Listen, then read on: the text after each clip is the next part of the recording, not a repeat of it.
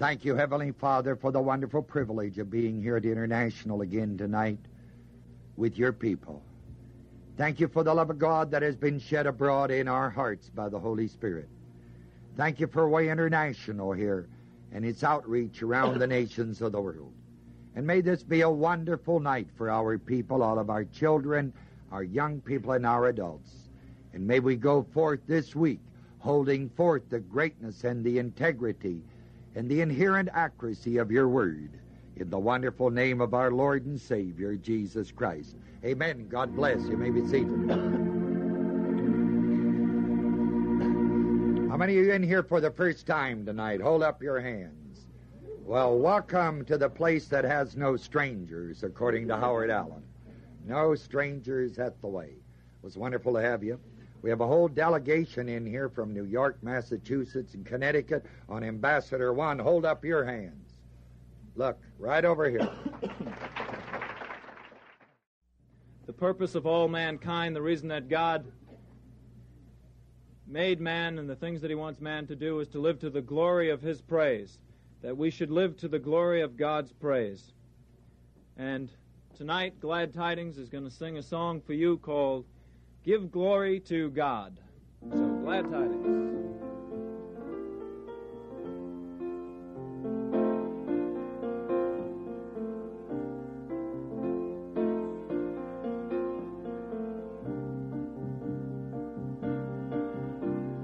He gave to me life eternally. All I can do is be thankful. He seated me high in the heavenlies. All I can do is be thankful. All I can do is be thankful. Don't you get down, get your feet on the ground. Turn it around and be thankful. God is alive, He's beside you, inside you. He loves you, He trusts you, He guides you. It's all up to you what you do, He won't leave you. His Son gave His life just to save you. So stand in the glorious grace of His calling. Give glory to God and be thankful. Give glory to God and be thankful.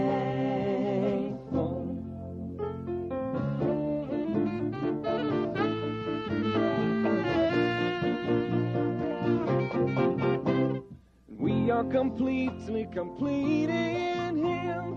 All we can do is be thankful, and it's victory over and over again. All we can do is be thankful. All we can do is be thankful. Don't you get down, get your feet on the ground. Turn it around and be thankful. God is alive, He's beside you, inside you. He loves you, He trusts you, He guides you. It's all up to you what you do, He won't leave you. His Son gave His life just to save you. So stand in the glorious grace of His calling. Give glory to God and be thankful. Give glory to God and be thankful.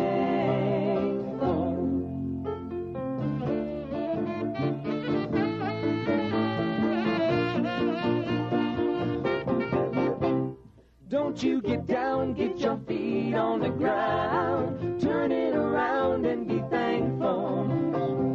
God is alive, He's beside you, inside you. He loves you, He trusts you, He guides you. It's all up to you what you do, He won't leave you. His Son gave His life just to save you. So stand in the glorious grace of His calling. Give glory to God and be thankful. Give glory to God and be thankful. Give glory to God and be thankful.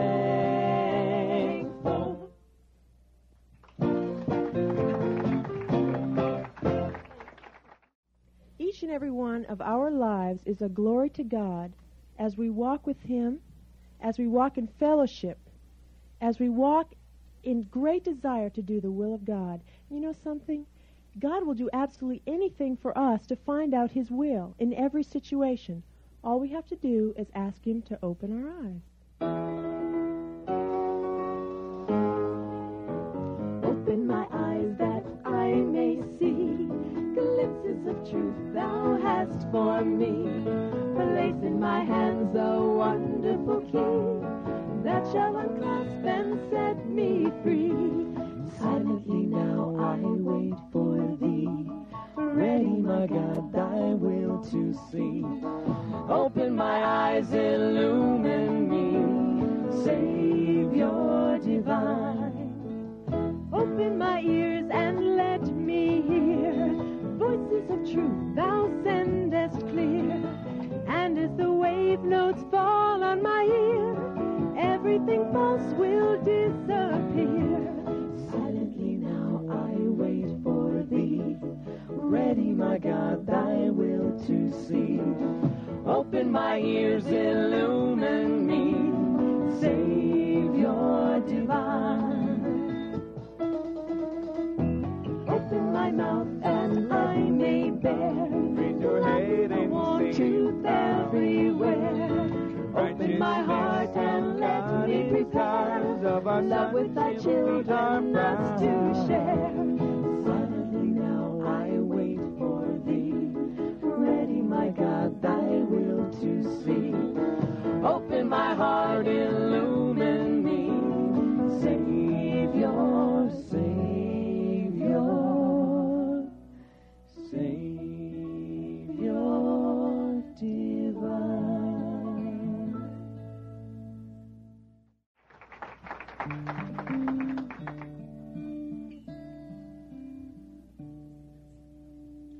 Oh, for a closer walk with God, a calm and heavenly frame, a light to shine upon my road that leads unto Thy word. Return, O blessed Lord, return, my blessed Lord of rest. And I hate the sin that made Thee mourn and drove me from Thy breast. Oh, for a closer walk with God, a calm and heavenly frame, a light to shine upon the road that leads me to Thy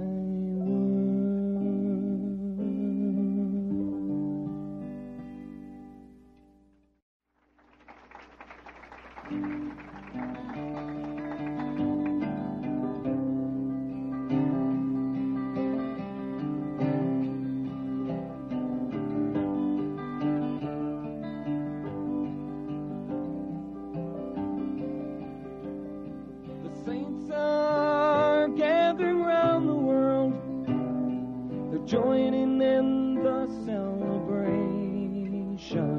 The saints are praising God today, 'cause they're taking His word to the nations.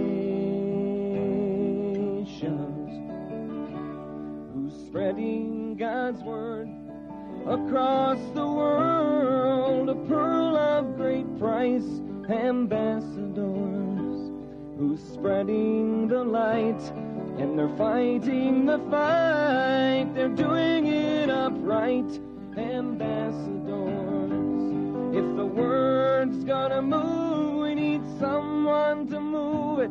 But it ain't gonna get done now if no one will do it. But now spreading out all through the land, ambassadors taking a stand.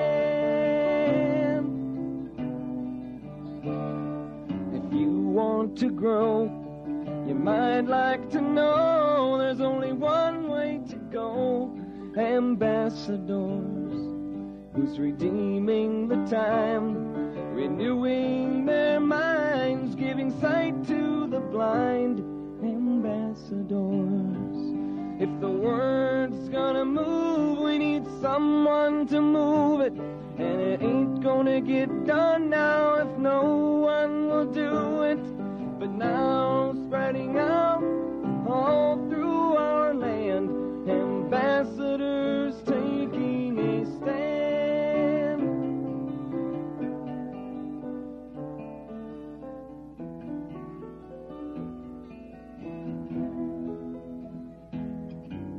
His word will not fail you, he promised. Just believe him, and all will be well. And then go to a world that is dying, his perfect salvation to tell. Turn your eyes upon Jesus, look full in his wonderful face, and the things of earth will grow strangely dim in the light of his glory and grace.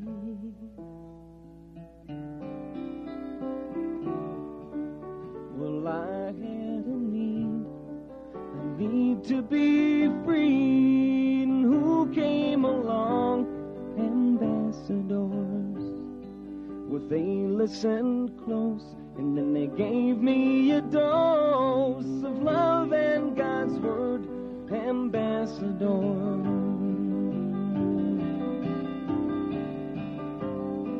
So you have the time, won't you sign on the line? You've decided to be an ambassador. You've decided to be an ambassador.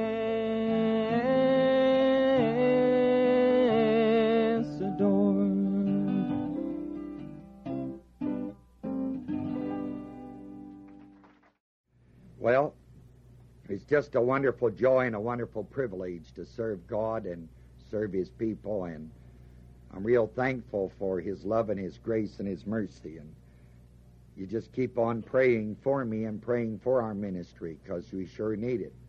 And I thank you for your love and your interest and your prayers, and it's real wonderful. Take your Bibles tonight and go to Luke chapter 8.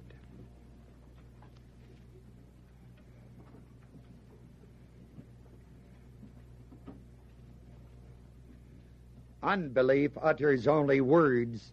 It never utters the word. Does a lot of talking, uses a lot of words, but never gets to the word. Some of us have gone through experiences where we were taught like we should touch the radio as our point of contact, or touch the television set, or reach over and touch the individual next to you as your point of contact. Well, for those of us who love God and his word is our point of contact with him. Not some radios, not some TV. It's his word. It is his word that brings us to the place where we become utterly and completely one with him. We become what that word says. We are when we believe what that word says. Then we become utterly one with him. I refer to it as union with Jesus. You see, when this happens in the life of a man or a woman, those weaknesses and those inabilities that mankind is so acclimatized to seeing in Christians, those weaknesses and those inabilities, they just disappear. in the presence of God and by the strength of God as He reveals Himself in His Word. This little statement on the back here that is so well known by our people around the world, which says that the Word of God is. First of all, you could stop it there and it'd be a revelation of most people. For most people, the Word of God is a has-been. But for us, the Word of God is. It's a present tense active verb now. And if any man ever wills to know the will of God, he has to come to the Word of God to get the will of God. Tonight I'd like to take you into Luke chapter 8. And perhaps the reason that this thing is so burning in my heart tonight is because my heart and mind is gearing itself for the advanced class, which we'll be moving into tomorrow for 3 weeks. And one of the phases of the advanced class, of course, is the manifestation of healings.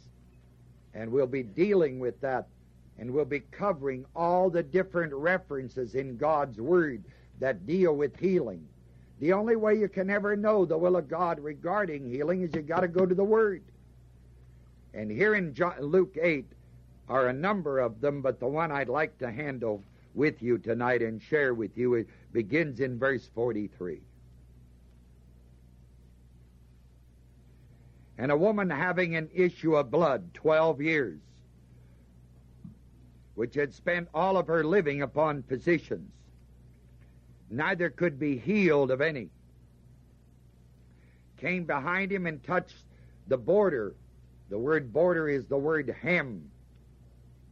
Just the border, we understand what that means. What to you is a border, is a hem is a border is a hem. Of his garment, and immediately her issue of blood stanched, which means it dried up, it terminated. Here's a woman who has been very much afflicted for 12 years.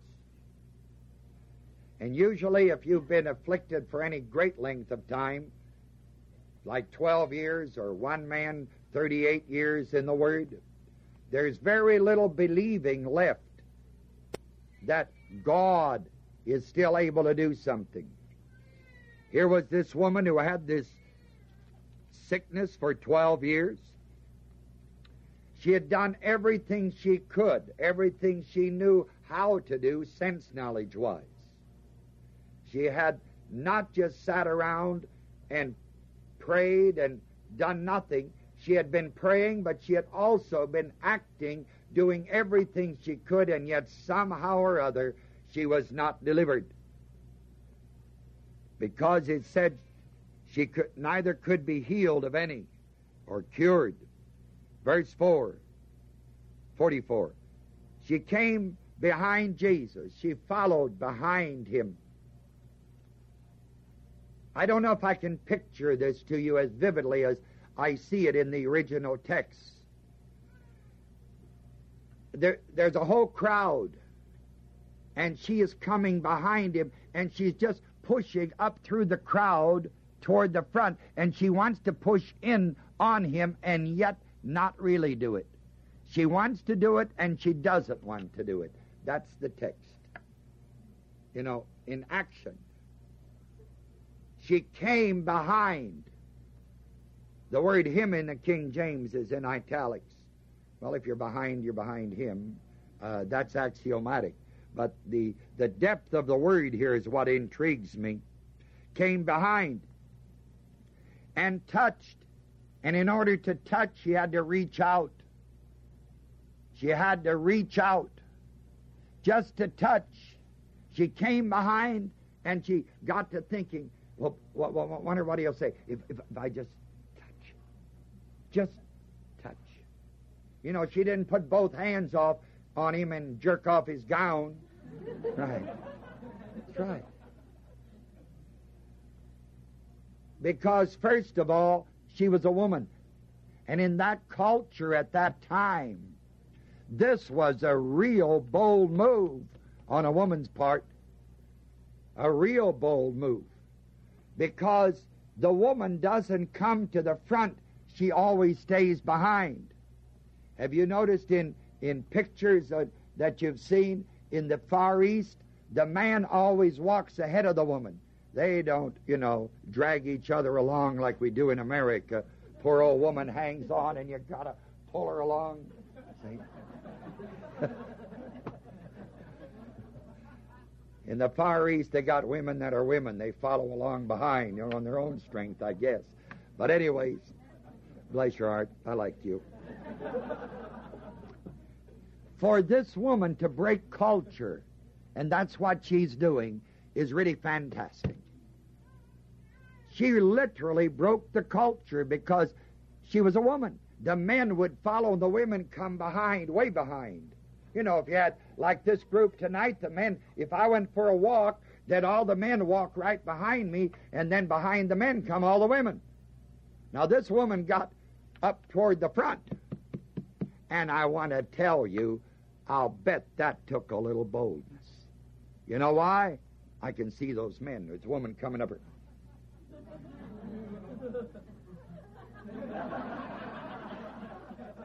Did you see that? Did you see that woman? That's what I see in the Word. She got right up there, and that's why came behind. She finally made it right up there in the front line with the men right at the front, and then she just said, oh, my God, me. See? People, when your need gets big enough, when it gets big enough, your need gets big enough, and your want gets lined up with it, you're going to do anything that has to be done if you have to break every cultural rule in the world. Because God is more important than tradition. And culture is nothing but tradition. God is more important than anything men ever say about him. That's right. No man can say anything better about God than what God says about himself in his Word. No man ever improves upon the Word. The best man ever does is to equal what the Word says, but usually men do less than what the Word says when they present it. They usually water it down. This woman broke all culture, and she got right behind Jesus, and she reached out, and she just touched the hem of his garment. Boy, what a woman. You see, it's hard for us in the Occident to understand this, because ordinarily, we in the Occident run up, and a woman will run up and say, hey, hug me. Well, you don't do that down here. She didn't run up to Jesus and say, hug me. No. I tell you, even to press way up there and then just to reach out and just touch the hem of his garment was a fantastic act of believing. Boy, there are very few of us in the Occident that understand these things because we don't understand the order and the tradition and the culture of that time. Quite a bold woman. But that woman had a fantastic need. 12 years she'd been suffering like crazy. And here was the one about whom she'd been hearing. I don't know, maybe she had been following in the crowd previously as he ministered those records that are talked about here in the Gospel of Luke. Maybe she saw these things and her believing was built up that here is the man of God. Here is someone whom I believe can really help me. And she got so bold, she came all the way to the front, and then she just reached out and just touched the hem of his garment. And the moment she touched it, Jesus didn't minister to her. Jesus didn't pray for her. Jesus didn't put her under a psychiatric probe. Jesus didn't do one blessed thing, people. Isn't that fantastic? Immediately, what does it say? Her issue, Her problem with her blood situation was terminated, dried up, staunched, terminated, healed. This is the case that I would like to refer to as stealing your healing.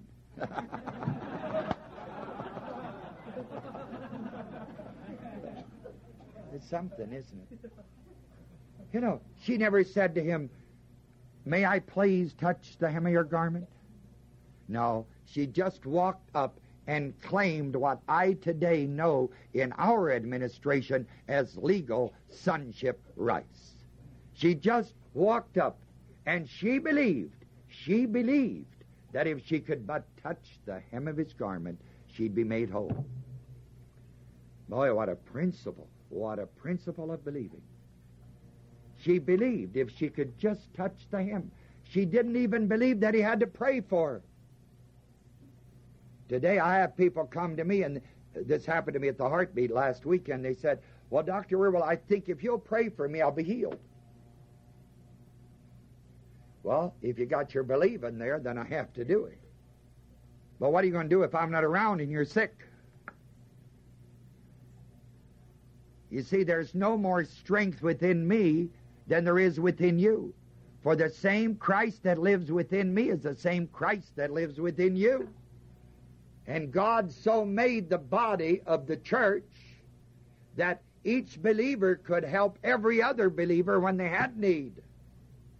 But we got to build our believing upon the integrity and accuracy of God's Word and not upon an individual. That's why I'm so blessed many times being gone from here. It isn't that I don't like you. It isn't that I wouldn't like to be home a little more here at headquarters. But you know something? When I come home, the place is still here. And when I'm not here on Sunday night, the Word of God lives here, and our people come by the barrelful, just like you tonight. All of you up here, all of you down, giving us the foundation underneath us here. You come on Sunday night, every Sunday night, the place is filled because people come hear the Word. So it isn't that V.P. Wierwille's here to teach the Word. It's the fact the Word's here. That's what's important. That's right. It's not important who teaches it. It's important what is taught. And if you hold forth the Word, it's as much the Word as when I hold it forth. This woman was so fantastic, people. She was so absolutely convinced that he did not even have to minister to her. He didn't even have to pray for her. He didn't even have to put any mud on her sores. Anything. She just reached out, believing if she could just touch the hem. Now, ladies and gentlemen, there's no healing in the hem of a garment. Go and touch yours. That's right. That's right. There is no healing in the aprons of Paul. They took from his body, what was it? Apron and handkerchiefs? Acts, isn't it? And people were healed. There's no healing in a handkerchief. There's no healing in an apron. Then why did they get healed? Believing. And let's put it another way. I'll set it for you completely as I understand it. In the Oriental culture, they believed that whatever a real man of God wore, that which that man wore was a blessing if you could even touch it. That's what they believed. That's why this woman just reached out, sir, just to touch his hem. Isn't that beautiful? We have people today and say, "Oh my, if I could just see a big miracle, I'd believe." Or if I could just be with Dr. Wierwille and travel with him for 3 weeks, wouldn't that be heaven? Oh, Lord, don't you ever try it.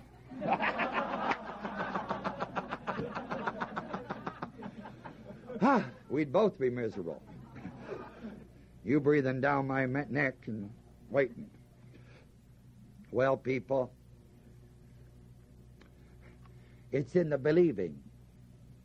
And the believing is built upon the integrity of God's Word. Is God's Word true or is it not? You know, in the foundational class we do hit John 10:10, remember? Is it true or isn't it true?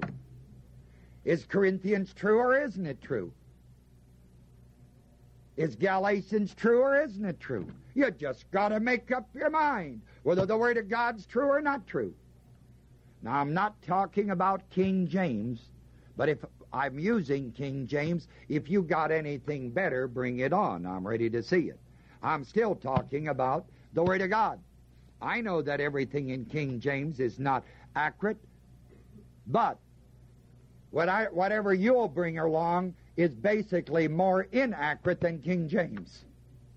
If King James has places in it that's not quite so accurate, let's say 1,000, every other translation that I've read has 2,000 in it. So when I talk about the Word of God, I'm not speaking about a translation. I'm speaking about that word that fits like a hand in a glove. That word that just works all the way through, that you work and work the texts until they fit without you squeezing them. Then you're back to that original word that holy men of God spake as they were moved by the Holy Spirit. And that is God's Word. And God's Word is absolutely God's will. You just got to make up your mind whether you believe it is. This woman believed. She believed so utterly that she broke all the culture. She broke through the men, came up to the front, and finally reached down and just touched the hem of his garment. The healing was in the believing that if she could but touch the hem of the garment of this wonderful man, she'd be healed. She'd be healed. Well, she was. It says immediately. And you know what immediately means? That's what it means. Right away, booms, quick, now. Ganz geschwind. That's German. Now, immediately. Immediately. It's a miracle of healing. And verse 45, Jesus said, "Who touched me?" Man, oh man.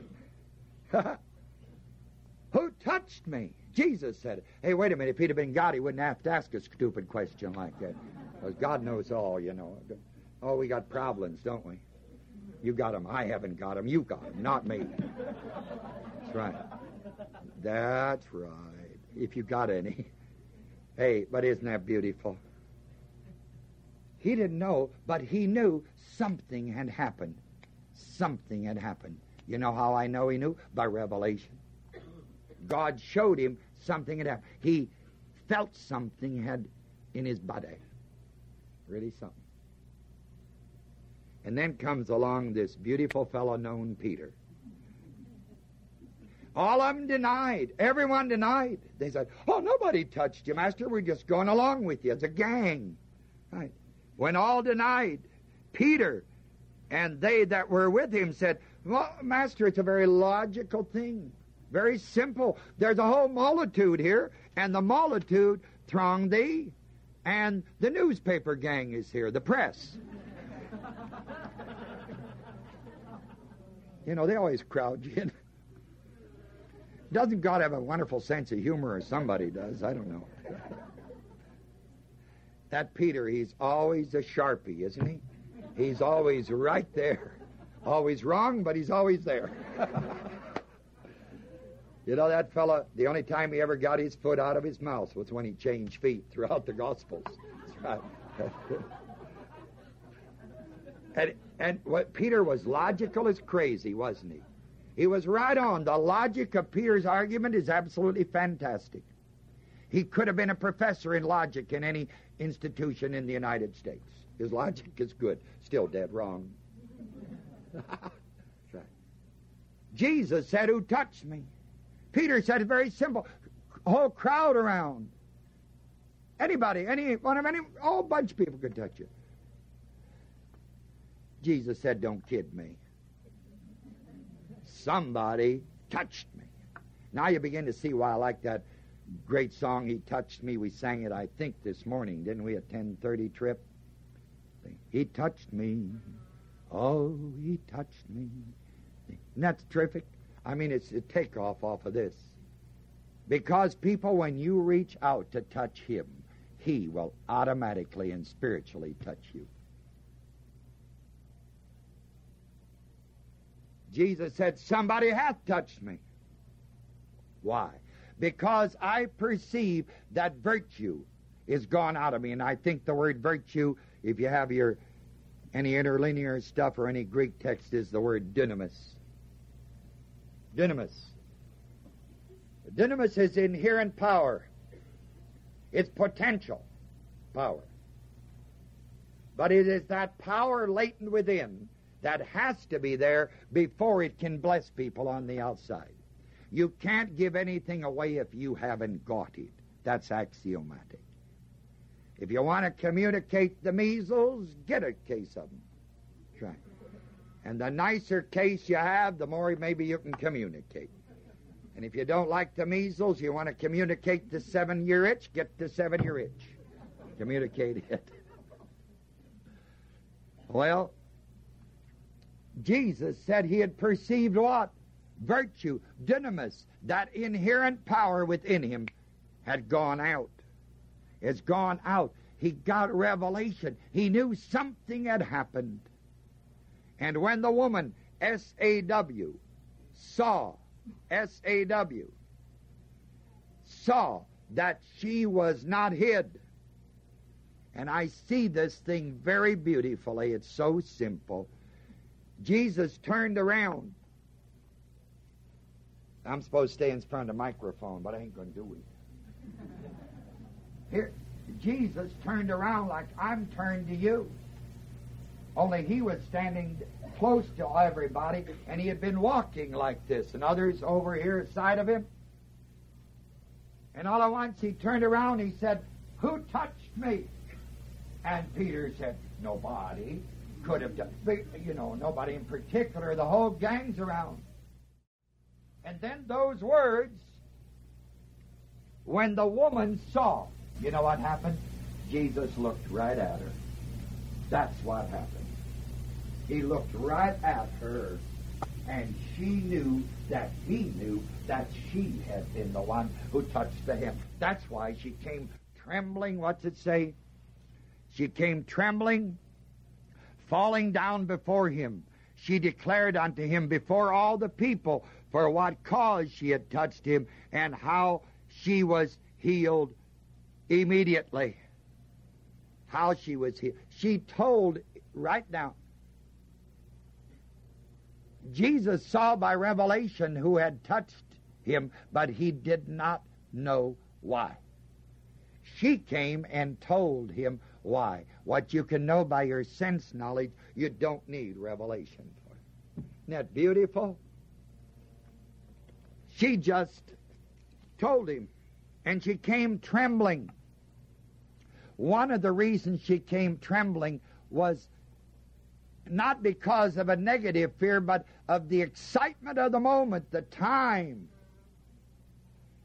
I do not believe that she was full of fear. But have you put yourself in the same boat? If you've ever really been sick and you got delivered, you might tremble just from the joy and rejoicing in your heart. Shoot, you know, in the days when I played basketball, I never started a game that I wasn't what the world calls nervous, trembling. Wasn't because I was afraid, but I just like a racehorse, ready to go. That's right. I never walk into this place on a Sunday night, and this is, to me, the greatest teaching center in the world.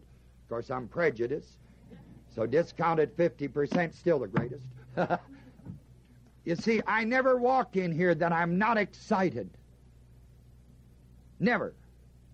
Because, you know, I'm not what I call nervous, but I want to tell you, I'm not as cool as a cucumber frozen in the middle of December either. You know, I'm hot, I'm ready to go. Well, I think that's the woman. She had gotten delivered. It wouldn't have surprised me a bit if she's crying her eyeballs out. And one fellow got healed once, and he jumped around like a shouting Pentecostal or something. That's right. He was leaping and praising who? Yeah. And boy, this was in a real sedate Jewish background Israel type of synagogue place. You just don't do things like that. Temple. Right. this woman came, falling down before him. She declared unto him before all the people for what cause, why she had reached out to touch him, and how she was healed. And Jesus said, he said unto her, daughter, isn't that beautiful? You talk about the tenderness of Christ. Again, fantastic. Peter wasn't quite that tender yet. Peter was simply saying, look, Master, they're pressing. Anybody could. Jesus said to this beautiful woman, he said, daughter. And you know what the word daughter means? The same as the word son means when it's used in the Gospels, means that she belonged to the household of that great wonderful fellowship of the saints that are called out of Israel. A woman, the daughter of Abraham, like the Syrophoenician woman. This woman was a daughter, a believer. Be of good comfort are omitted in all the texts, not in the text. And of course, because it is here, I think it's not too bad, because I see her just really excited and, just thanking the Lord within her heart. And he says, look, honey, it's beautiful. You're sweet. You're wonderful. Cool it. Just have a good time. Be of good comfort. Yeah. Then comes this tremendous the phrase, thy faith hath made thee whole. Go in peace. It's really something. Daughter, thy faith hath made thee whole. This word faith is the one that needs to be clarified, because I have just consistently used the word believing. And I have said all the period of time I've been teaching her regarding this, that this woman believed. It was her believing when she touched the what? Hem. It was her believing. Now here we have the word faith. Those two words are not identical. Faith is a spiritual inside job. Believing is of the mind, or as the Bible says at times, of the heart. That doesn't mean the physical heart, but the renewed mind that is so completely renewed on it that with every fiber of their being they just know it's true. In our research and teaching ministry, this word, believing, faith, the word, this section or these sections in the word, caused us a few years of work. This summer, I'm going to do a week at Camp Gunnison with our people on just working the word pistis, P-I-S-T-I-S. That's the Greek word. It is translated faith. It's also translated believing, or to believe.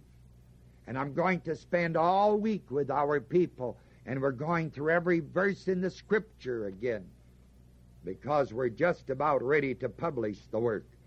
And we'll go through it once more, and then, by God's mercy and grace, we'll publish it and make it available to our people. But if you'll keep your finger in Luke, I'm coming back. You go to Galatians.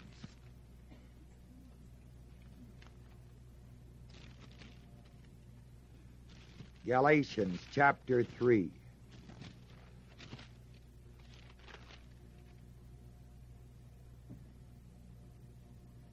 Verse 23. But before faith came, before what? Faith came. Then there must have been a time when there was no what? Faith. That's right. There was a time when there was no faith. But there has never been a time when men could not believe. Because the natural man of body and soul, can he believe? Otherwise he could not be born again. The natural man of body and soul does not have faith. He has the ability to believe. Let's say I'm a natural man of body and soul, and you teach me God's Word. Now, once I hear it, I have the ability and the freedom to either accept it or reject it, which means I can either believe it or not believe it, right? So the human mind has the ability to believe, but the human mind does not have faith. Faith's an inside job. There was a time before faith came. Now, I don't tell you exactly when it was, if you just read what's written. We were kept under the what? Law. Shut up. Closed off. Unto the faith, which should afterwards, after what? The law. After the fulfillment of the law, be what? Revealed. That's that verse. Very simple. Look at it again. But before faith came, we were kept under the law, shut up or closed off unto the faith, which should afterwards, after the law, be revealed. Someplace, I think it's in Romans, isn't it, where it says that Christ is the end of the law, or someplace. He's the fulfillment of it. Before faith came, we were kept under the what? The law. Afterwards, after its fulfillment, afterwards be what? Revealed. Verse 24. Wherefore the law was our schoolmaster. The law was not faith. The law was a what? Schoolmaster. To bring us is in italics. Scratch it. The law never brought anybody to Christ. The only thing the law ever did is brought you a headache. The law made you conscious of sin. That's right. Without the law, the Scripture said there'd be no awareness or knowledge of transgression. The law was the schoolmaster, the teacher, until or unto whom? Christ. That we might be justified by faith. Pistis. Verse 25. Now watch it carefully. But, in contrast, after that faith is come, we are still under the law. After that faith is come, we are no longer under a what? Schoolmaster. And how many of us have not endeavored to live under something that wasn't available to us? But everybody worked on us to tell us it was our responsibility to be under it. It's really something. You see, when you practice the law of life, the law of the Spirit of life in Christ Jesus, the great law of love, you don't need the 10 Commandments. That's right. Christ is the end of the law. He was the fulfillment of it. And after that faith came, which came with Jesus Christ, He's the one who made it available. After that faith is come, we are no longer under a what? Schoolmaster. You're no longer under the law. You are living in a higher realm of spiritual adaptation to the greatness of the power of God and His Word. Isn't that wonderful? That's right. This is why faith came with Jesus Christ. It's a spiritual job. When you're born again of God's Spirit, you have Christ in you, the hope of glory. He is the one you have. Christ is in you. People used to say to me, they wish they had my faith. You got the same amount I got. That's right. If it's Christ in you, then you have the same power, sir, in you that I have, because I do not have any more of Christ than you have. That's right. Believing varies among people who are Christian, but faith does not vary. God has given to every man, the Scripture says, the measure of faith, which is Christ in you, the hope of glory. That's all wrapped up in that spiritual package. The same amount of faith I have, you have. The difference then is not in faith, it's in believing. If you believe God's Word and I don't, you get the results of your believing, I get the consequences of my unbelief. That's why there's a difference. Now this woman in Luke 9,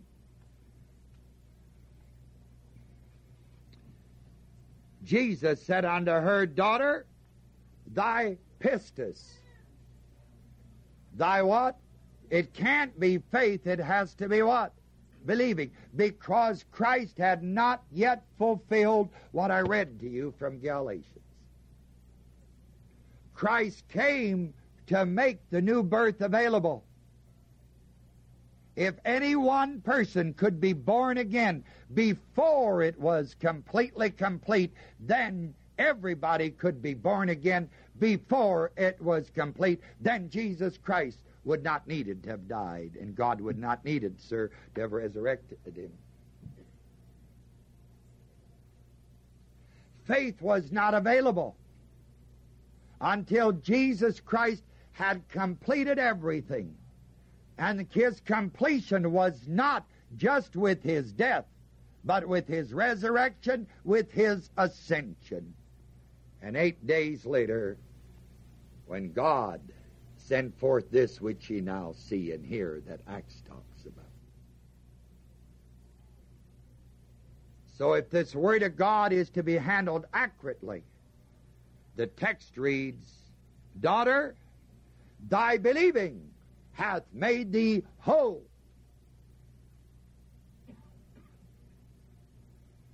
Go in peace. Go in peace. Isn't that beautiful? Her believing had made her whole. There were 10 lepers came to Jesus. All 10 were healed. Only one, the Bible says, was made whole. So to be made whole, people, it means more biblically than just to get healed. That's right. Sir, to be made whole is to really get it together in life.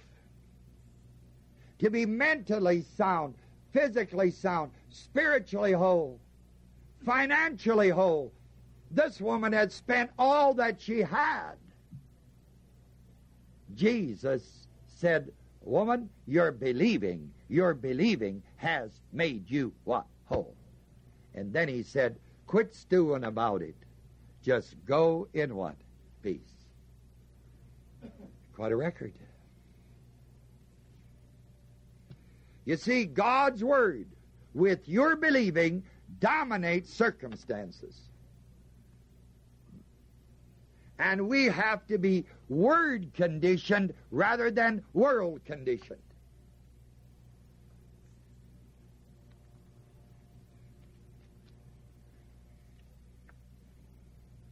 And when this is true of our individual lives, then you and I are God's will in the adversary's world, and we take the place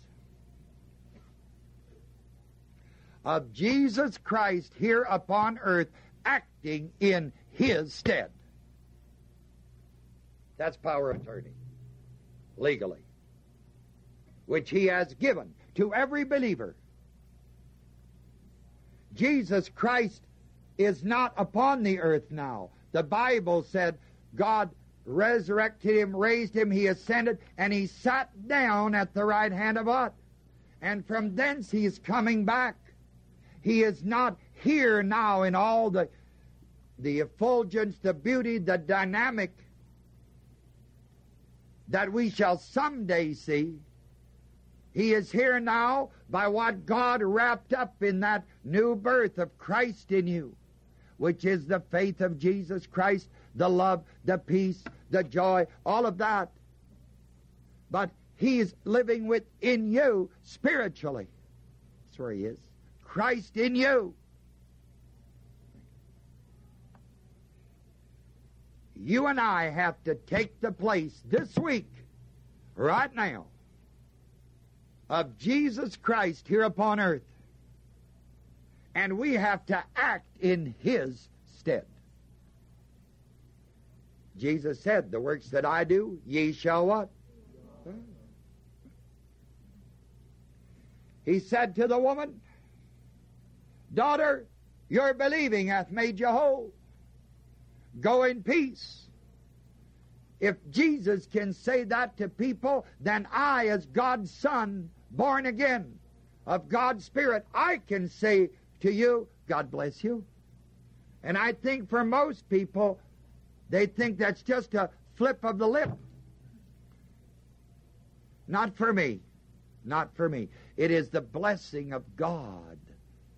It's the power of God moving upon an individual. When I say to you, well, God bless you. Jesus said to the woman, go in what? Peace. When you know, they make fun about us sometimes, the unbelievers. They say, people always say, bless you, bless you, bless you. Well, that's excuse me, damn sight better than saying a lot of other things I hear. Try. And you know, the only people get irritated being blessed by God have to be the people ought to get born again. Or something ought to happen to them. Doesn't bother me when you say, God bless you. Or when you say to me, Jesus Christ loves you. That doesn't bother me. But I suppose if I was a rank unbeliever, I wouldn't like it. Or if I was born of the wrong seed, I'd hate it very viciously. Jesus said, daughter, go in what? Peace. Look at the tremendous truth in that. She no longer had to stew and fret about getting this problem all over again and being worried. I wonder how long this will hold good. Or I wonder if I get the issue back tomorrow morning. Jesus just quieted her beautiful heart and said, go in what? And that's what we need to do as God's people. We got to bless each other. We got to just quietly but dynamically put the peace of God, the love of God, the joy of God on people. That's right. You just go around and say, well, God bless you this week. If they say you're freaky, you say, so what?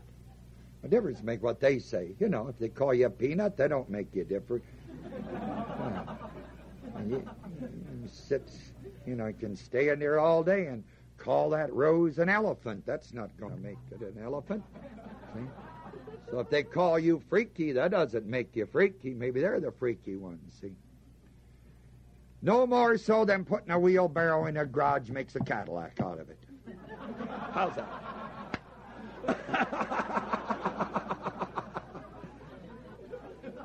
I'm glad your sense of humor is good. I don't know any better way to teach it. I don't know any other way to teach it. You just have to sometime feel this thing in your bones like it's written. You have to feel it throughout your whole being. That he should say to her, woman, don't stew any longer. Don't even be concerned about it ever coming. Don't mess. You've spent everything. Don't worry about it. Just go in peace. Daughter, you've got it. Go in peace.